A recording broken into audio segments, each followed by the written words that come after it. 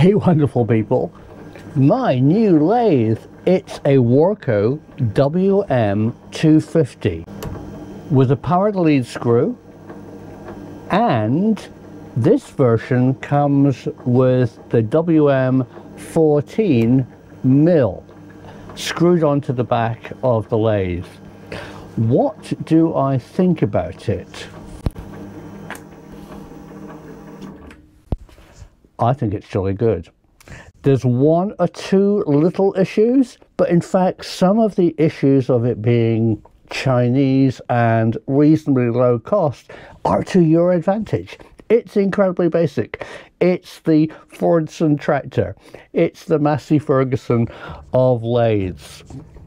It's pretty simple to work on. And if you do have a problem, I think you can fix it. But I haven't had a problem. It's dead spot on accurate. Okay, the mill needed tramming in just to be level with the carriage, but that's okay. The idea of this combined mill is the actual carriage is wide enough to mount both a quick change tool post and a milling vise on the back, so you can actually mill. It's a little cramped. If you need to do bigger parts, you have to take off the tool post, which is a little awkward. I think it's probably better if you can afford it and you've got the space to have a separate mill. But for the price, so how much did this all cost me? The lathe is under £3,000 euros and the mill's about 800. Prices vary. Check with Warco or with Weiss, who actually make it. So it's made by a company called Weiss in China. It's sprayed in Warco colors, and this is my slight gripe. So Warco promise, and this is why I got it from Warco, that the Chinese lathes are all checked by their qualified engineers, that you can just plug and play when you get them home. Well, I don't think they really did it very much.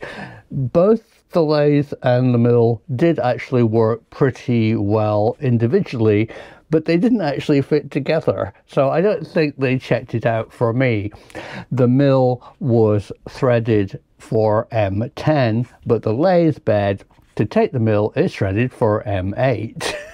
So things like that, I just slightly worried. Plus I had a nightmare of shipping, but that's probably my issue because I live here in the EU.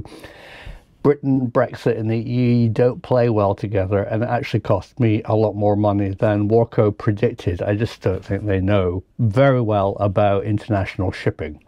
But if you live in the UK, the WM 250, this is the same lathe that Quinn at Blondihacks has. It's a really good, accurate lathe. I could take you on a guided tour, but this is more of an overview if you're interested in the WM 250 and the combined WM 14 mill. They're all very speed. What have I done to it since I got it? Well, the main thing that I wanted was a DRO. And I really couldn't afford the 3-axis DRO, so I've made one, and I've used this company called Linn, who make a DRO here that just slides up backwards and forwards with a micrometer. Excellent. The Z-axis actually comes with a DRO on the mill, but it's really hard to see, so I added a little light, and as you move the mill head down, either grossly or with the fine feed, it's pretty accurate. And the Y-axis, I've added a small DRO on the left-hand side of the cross slide. It was pretty easy if you want ideas or plans how to do it. There's a space for a DRO either on the left or the right. The left is a good idea because on the right you've got your vital to have carriage lock. But here's a big carriage lock tip. If you have a combined mill and lathe, you can use the lead screw engage half nut as a carriage stop when you're milling. It's maybe not absolutely accurate and you need to use the carriage stop as well, but for a gross carriage stop, maybe then place your work and move it around. It really does lock it in place. Is the mill accurate? Yes. Is it easy to use? Yes. Would I buy it again? Yes. So as an overview, it's a low-cost, very accurate Chinese lathe that needs your help when you get it, but not much. A lot of people have rebuilt them. They really don't need it. If you're accurate to a few thousand making hobby parts, here's a Quinn test piece that I made, absolutely spot on. Edge finding, center drilling, end and face milling, and it takes an M2 taper, which is pretty standard. Both the mill and the tailstock both take M2 tapers, so you're pretty good on tools. You will need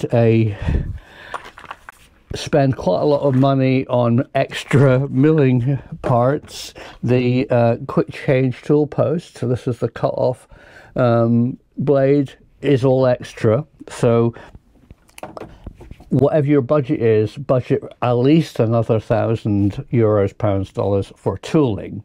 But it's great. It's keeping me amused and out of trouble. Well, I get into trouble anyway. Enjoy your own WM 250 lathe.